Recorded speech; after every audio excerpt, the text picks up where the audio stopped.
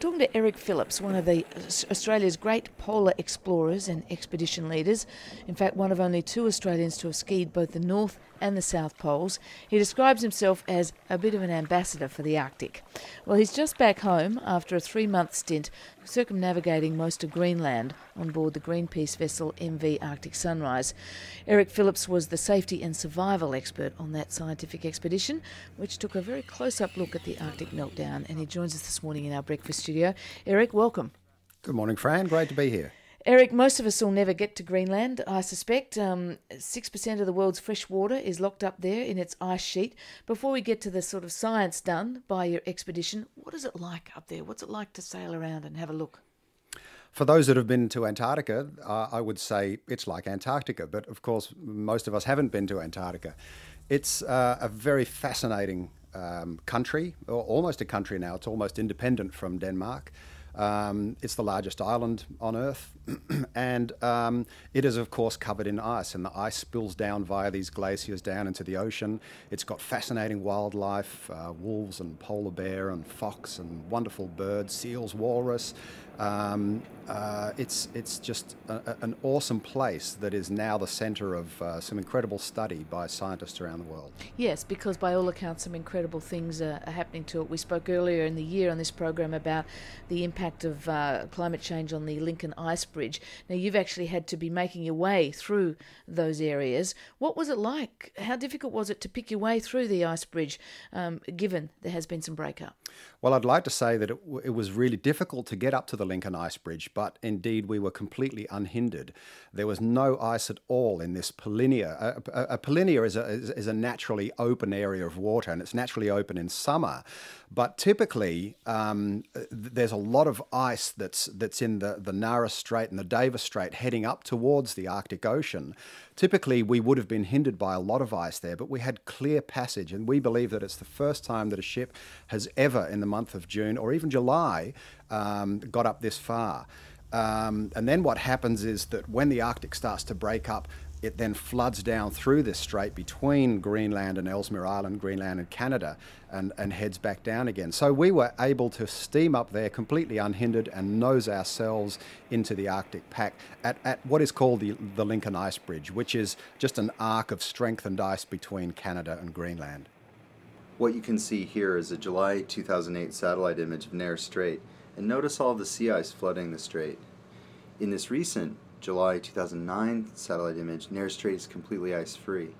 In fact, Nares Strait has been open water throughout the winter. It hasn't consolidated. And this all strengthens the case of global warming. Of course, some people dispute that this is what is going on, that this is climate change, or this just could be some kind of periodic melt. And I guess there's no real way of knowing that definitively for a while. But you, more than almost anyone, have first-hand witnessed changes up in the Arctic over the last, I think you've been going there every year for the last 7 years. Have you seen changes? Absolutely. It's unquestionable that things are happening up in Greenland, and by and large they're happening faster than we're led to believe. For 7 years, or since 2002, I've been skiing to the North Pole.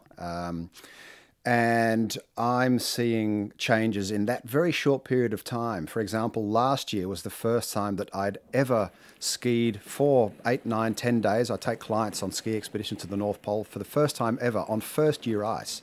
Now, what that means is that the previous summer, there was very little ice remaining in the Arctic Ocean. And we've heard these predictions from scientists that soon the Arctic Ocean will be completely ice-free, perhaps by the year 2030. And suddenly I'm skiing only on first-year ice. Typically it's which full means of... it's all melted, and that's now right. This is just the... And it's refrozen. Typically we have multi-year ice, which is big and it's gnarly and it's chunky and difficult to get over. So things are changing. And also the gateway town that I use to get to the Arctic, Longyearbyen, which is in Spitsbergen, Svalbard, there's a lovely fjord outside the town of Longyearbyen, which had, prior to 2005, had never not frozen in winter. Since 2005, it has never been frozen. So these changes are happening. These changes you've witnessed with your own eyes, so you can tell the story. What about the scientists you were travelling with? What did they tell you? These scientists are world-renowned scientists, very established and recognised organisations, institutes around the world, like the Woods Hole Oceanographic Institute. And they're recording pretty scary data up there in Greenland. Perched on the Arctic Sunrise, the Greenpeace vessel, they're taking pretty amazing measurements. For example, oceanographers are now seeing tropical waters coming up as far as southeast Greenland.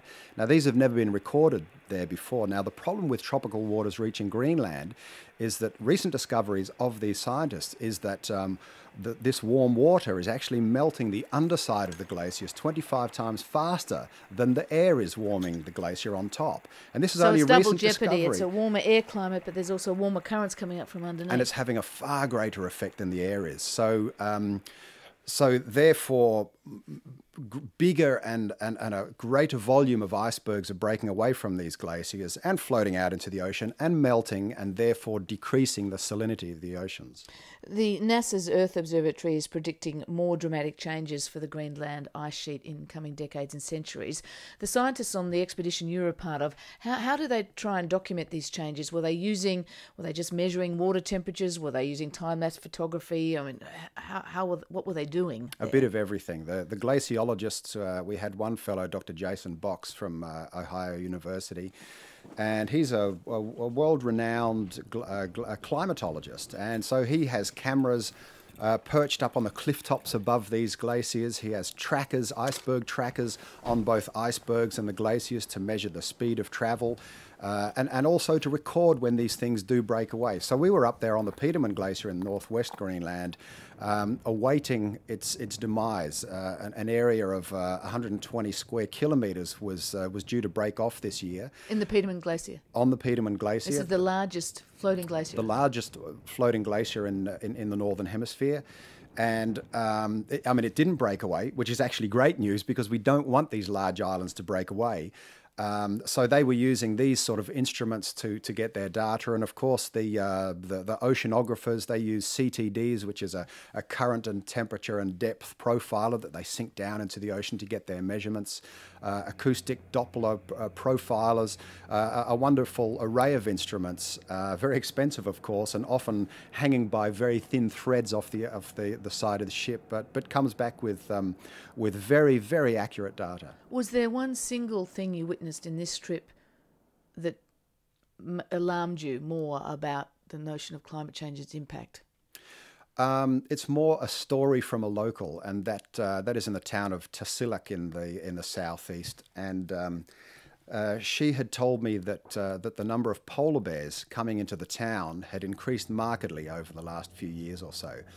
Typically, they didn't come down this far in Greenland, and typically they didn't wander about the rocks like this during that time of year. And it seems the reason for that is that there's so much less sea ice now, particularly on the eastern side of Greenland, that the polar bears are being forced onto the land to forage and to hunt for food because their platform from which they hunt, which is the sea ice, is dwindling.